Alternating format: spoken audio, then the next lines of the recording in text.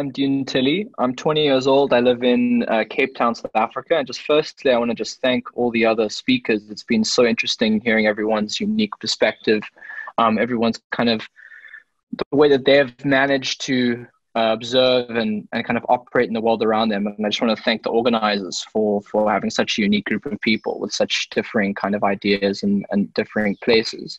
So just a bit of context, I'm a photographer. I've been working as a professional photographer for about 3 years now.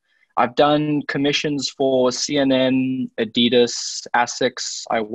I did a documentary project for Def Jam Records, who represent artists like Kanye West, Frank Ocean, Rihanna, and done BMW as well. And kind of what I want to talk about here is I want to speak about the power that kind of we have as young people, which is actually not even a power. It's like a superpower. It's unique, and it's something that doesn't really. It's something that I don't know if sustains through an entire career, but something that you have as a young person is a kind of like this cultivated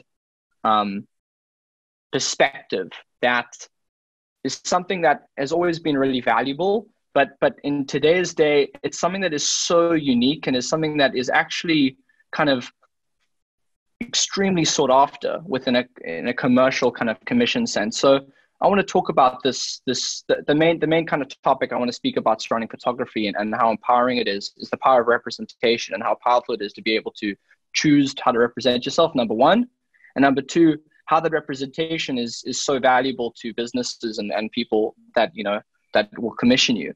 So I'll kind of start off where I kind of started with my photography. And this started when I was 15 years old and I was at a flea market and I saw someone was selling like a really old kind of film camera. And I bought it for 200 Rand, which is it's like less than 20 American dollars. So it was really a very cheap camera.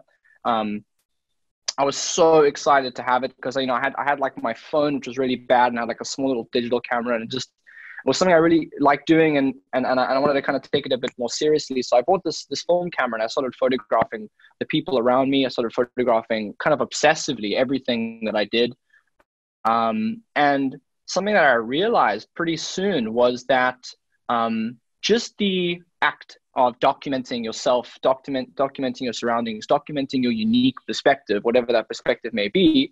For me, as a Jewish person living in Cape Town, South Africa, I feel like that's quite a unique placement to be in, in terms of like a global kind of audience.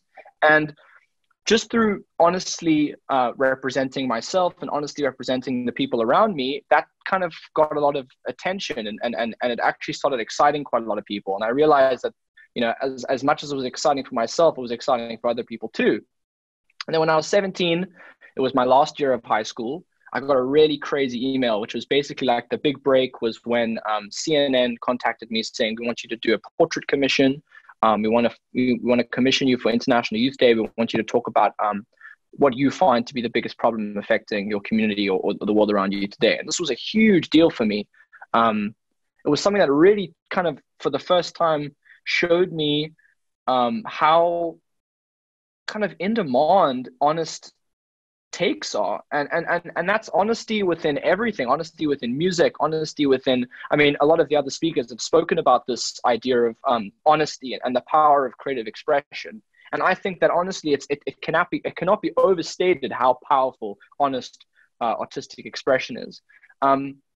So this was 2017. I did this portrait commission for CNN. It went really well, and that really burst the door open for a lot of more commissions. So like I said, I did a very big project for Adidas over 3 months. I started doing documentary work, and something that I found extremely humbling was the people I was studying within a high school context, people that I later ended up working for and working with on massive projects. So the point that I really want to make to the people that are, obviously the majority of people on this conference of teenagers, you really cannot see your age as a deterrent or your age as like a lot of adults normally out of insecurity will say, you'll figure this out when you're older, or you'll kind of gain a perspective when you're older. That is true. But a lot of the time, the perspective that you currently have as a teenager is something that is so valuable, so powerful, so,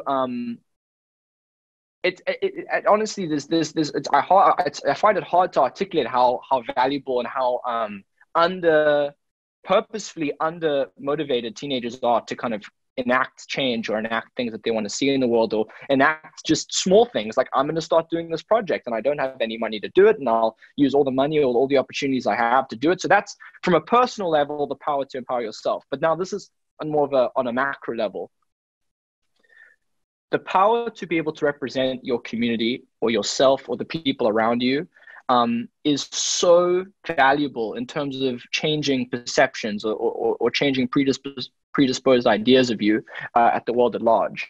So that's a lot of what I try to do within my documentary work. And something that I hold pretty close to my chest is, no matter how, and I think this is probably something that has made me, I think it's probably been one of the cornerstones of my successful photography, or success within my photography, is holding this idea very close to my chest. No matter how I photograph something, no matter who I'm photographing for, whether it be a commission, whether it be for a personal project, or whether it be literally photographing someone on my phone, I try and do that with an utmost authenticity to the person I'm representing and to myself through my own vision.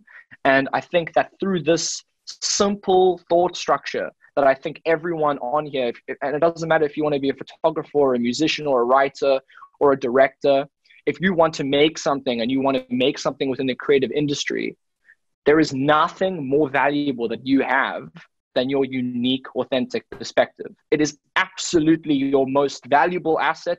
It is by far the most valuable thing that you could ever have. There's no amount of money, there's no amount of gear, there's no amount of opportunity that can replace how impactful it is to have a unique perspective.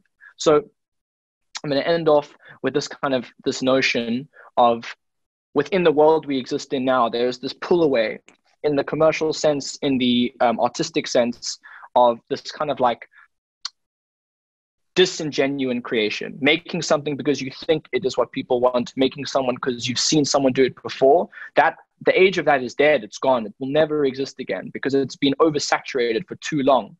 Now, what is happening going forward, and I hope this is something that really sticks to everyone listening, is that you, in your particular situation, no matter how amazing or dire or anywhere in between, you can leverage that to create something that is not only empowering for yourself financially, it's empowering for every single individual within your scope that you can represent. So thank you very much. I'm Dune Tilley, and I'm really glad this whole talk could have happened.